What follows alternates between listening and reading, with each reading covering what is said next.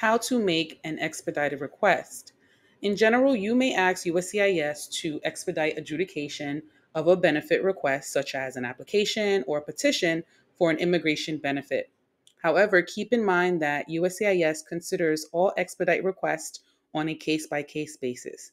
They may require additional documentation to support a request and has the sole discretion to decide whether to accommodate a request.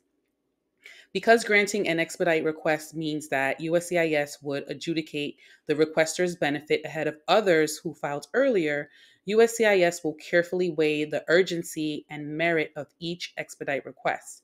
They may consider an expedite request if it meets one or more of the following criteria or circumstances.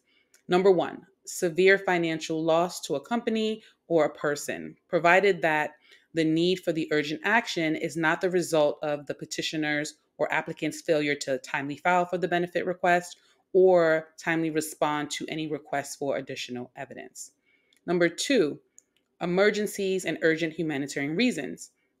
In the context of an expedited request, humanitarian reasons are those related to human welfare. For example, this may include, and it's not limited to, illness, disability, extreme living conditions, death in the family, or a critical need to travel to obtain medical treatment in a limited amount of time.